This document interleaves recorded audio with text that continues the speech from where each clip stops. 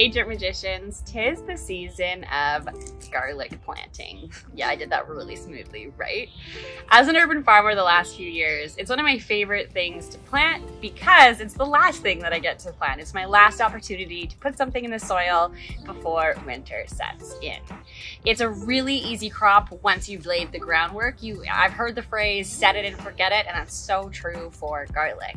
So although I've been pretty successful in growing it the last few years, I went a deep dive into the research because I wanted to make sure no matter where you're growing, I was giving you the knowledge to be set up for a successful garlic growing year. Also, we have a freebie for you. Click the link in the description box below to download that freebie. And that freebie is all in the vegetable family. The reason this is so important is that our different vegetables belong to a family of other vegetables, and they typically have very similar pests and diseases. So when we know which vegetables belong to which families, we can make better informed decisions around management of pests and diseases. I'm actually going to go into more detail about that for garlic specifically later in this video. So make sure to click the link in the description box below and get that all in the vegetable family freebie now. In this video, we will discuss first how to choose what garlic you should plant. Secondly, the life cycle of a garlic so you understand what's happening because it's there for 9 months. There's a lot of different things happening. Then we will discuss when you should plant your garlic. Then move on to how do we prepare our growing space for garlic. And then we will actually prepare the cloves themselves within a bulb. We will plant the garlic together. We're going to mulch. And if you're new to our channel, our mission here at Dirt Magicians is to help you learn from other gardeners, i.e. Dirt Magicians, by peeking over their garden fence. So let us help you learn by peeking over the fence. And today we're going to be planting garlic here in Trisha's yard in her Lumox bags, which are these guys here. Okay, so firstly, there's two broad categories of garlic.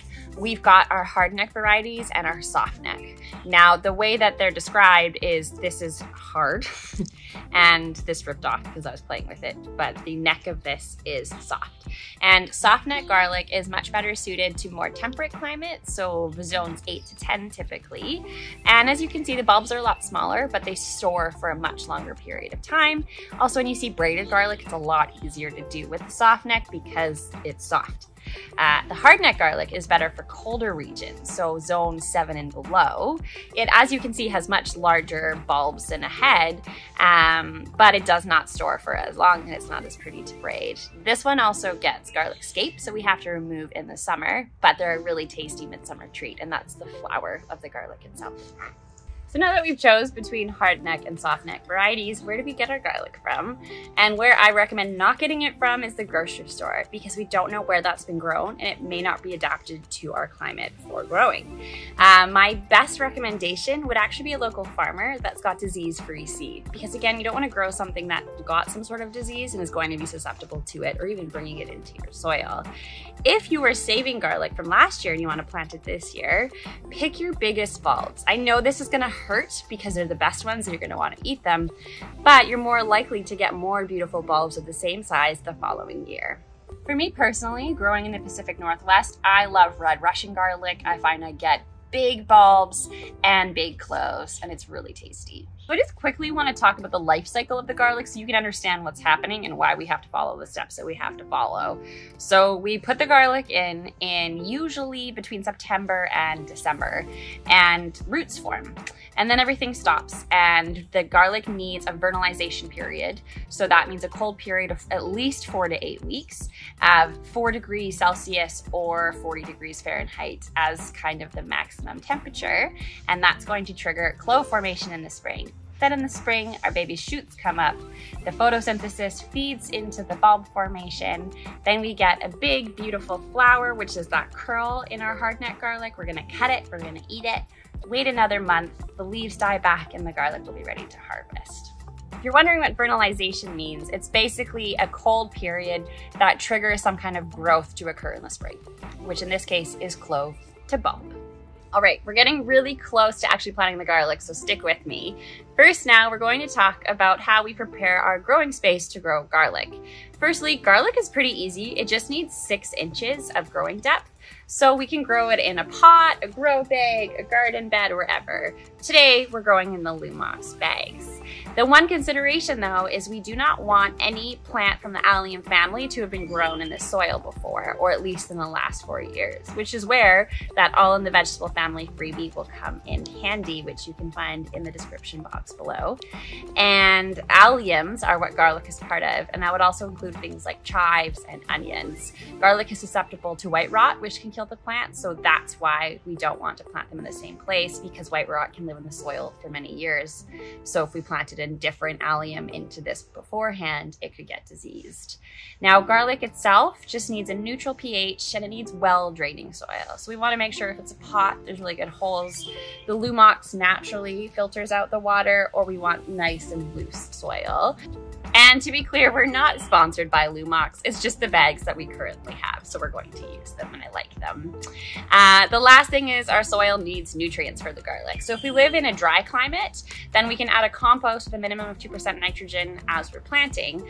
However, because I'm here in the Pacific Northwest, if I do that, it is going to rain and leach out all of the precious nutrients I need. So I'm gonna wait to the spring to add that one. So when do we actually plant the garlic? As I mentioned, it's in the fall, and we have to do a balancing act where we want it warm enough that roots can form, but not warm enough that green shoots are gonna form, especially if we live somewhere cold, because if we get long periods below 60 degrees Fahrenheit, then those shoots will die in the winter, so we will lose the garlic that way.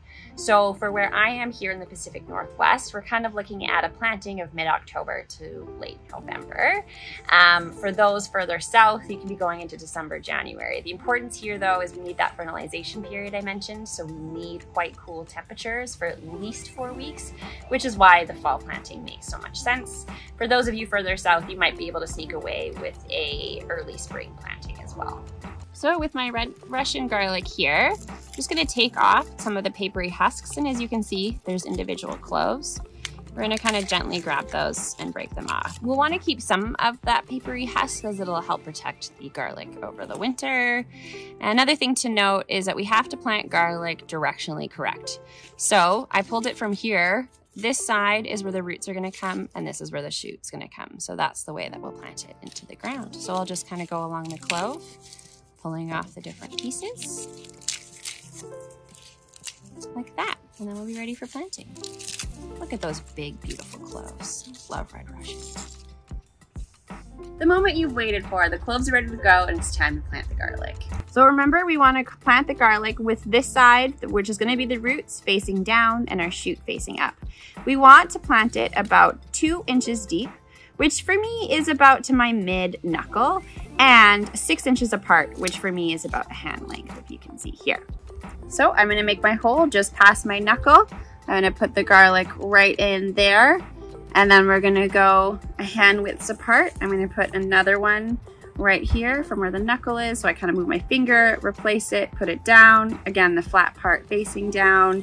Hand, which is 6 inches, right here. Put a finger in.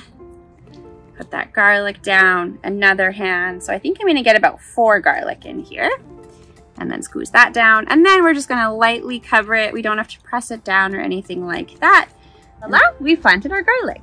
I forgot to mention that Trisha had watered this before we actually planted because it was super bone dry, which can actually cause the soil to be hydrophobic, which means it wicks away the water. So thanks, Trisha, for doing that. The next step here is we're going to mulch with straw. We want to protect our soil over the winter months and all of, for us, the rain that's going to happen. So we want about 2 inches of straw, which I'm going to put right on top. You can also use leaves as well. And then it's important to water it in so that it actually stays and it's not going to get blown away. If you live in the deep south, then grass clippings might be another option if you're lucky enough to have grass that's still growing. I mentioned this before, but I want to bring it up again. If I lived somewhere that was really dry, I would have actually added a compost before I added the straw mulch here. And again, the compost needs to be 2% nitrogen, which will be the first number on your compost bag to make sure there's enough nitrogen for our garlic. For me here, I'll add it in the springtime. So we'll remove the straw and I'll add compost at the top to feed nutrients for our garlic plants. Also, don't forget that we have a freebie for you called All in the Vegetable Family. Knowing what family your vegetables belong to helps in so many different ways for managing your garden. So click the link in the description box below and get that freebie now. See you guys next time.